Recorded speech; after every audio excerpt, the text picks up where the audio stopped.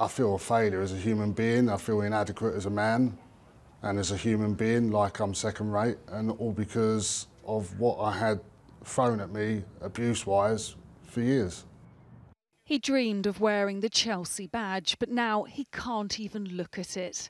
This former youth player who says he was repeatedly racially abused at the club wants to remain anonymous. It was by Gwyn Williams, who was the youth development officer there at the time. He was in charge of the youth team. Sometimes it could be every day in training. Racial slurs, basically, being called shoe shine, lazy black.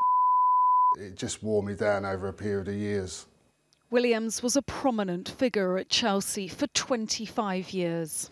He turned round to me pretty aggressively and jabbing his finger in my chest and said, "Stop being a silly little fight your way back in the team."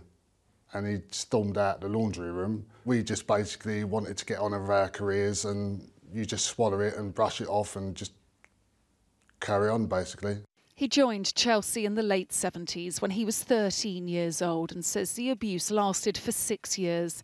Despite becoming a pro when he turned 18, he left the club struggling with depression. When these things were said to you at the time, what was going through your mind? I felt humiliated, abused, belittled, degraded. I was a child, you know, I didn't know how to take the abuse, you know, just disgusted, you know. He was the adult, I was the child, you know. He was in a position of power and authority. I had none of that. I was just trying to forge a professional football career for myself. The 51-year-old father of one is taking legal action. Chelsea have been accused by not one but 4 alleged victims for failing to protect players, and there could be more. I think potentially it can be extremely widespread. I think it hasn't just gone on at Chelsea per se, I think it's gone on across the board. The extent of it is something that we're not going to know till people come forward so we can identify that.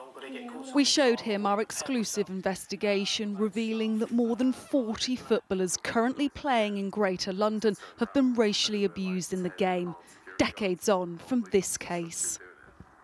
Makes me feel sick to my stomach, really, to be honest with you. I mean, I experienced it firsthand, and so I can understand how other players, how they feel going through the same experiences, and it's the most unpleasant feeling you can have in your life. So you'd like to think society had moved on since the 70s and 80s, and obviously it hasn't, and people are still as ignorant today as they was back then.